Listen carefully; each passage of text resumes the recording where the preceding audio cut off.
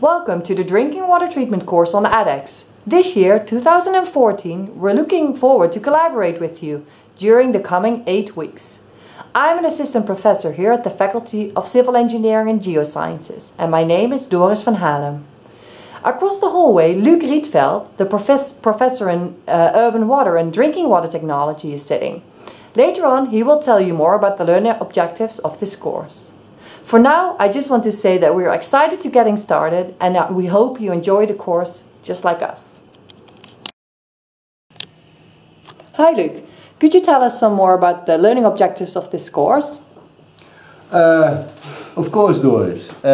This course is the third year course that we also have on campus here at the TU Delft for our civil engineering students, but also from other universities. People come to have a type of broadening of their scope here with us on drinking water treatment. So the objective of this course is that you are able to design or make a preliminary design of a water treatment plant. And therefore we start the course to explain how this design process is and how you can calculate prices and costs of the drinking water and what type of schemes you need for the design of a drinking water treatment plant. And then afterwards we are going in more detail what is the water quality aspects of, for example, the source waters that we have, groundwater, surface water or a lake. And then we explain a little bit more about what is the requirements for drinking water. And when you have these two aspects, then you can determine the setup of a drinking water treatment plant.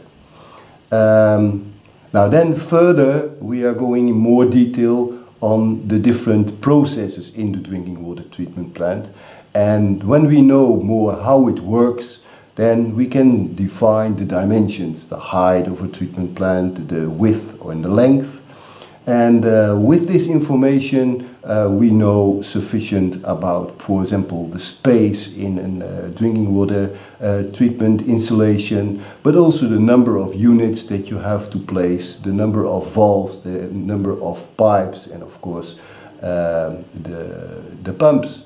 So at the end we have an idea how this treatment plant is set up, but also what are the dimensions and what is at the end the cost for the consumer. Well, thanks Luc.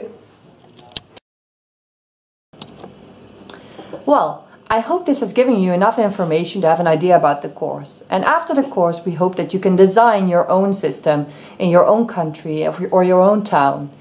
You can imagine that during the course it will be difficult to answer individual questions since there are thousands of participants. However, we will keep track of the discussion forum, so please post your questions and concerns there. Also, our colleague Anke Gefte, who is sitting behind me, is the manager for online education and will work really hard to have a smooth course like last year. Pour yourself a glass of water and take a look around the course environment to get familiar with how it works. And then next week we will be back with the introduction to drinking water with the first real lectures. So for now, I'll leave you.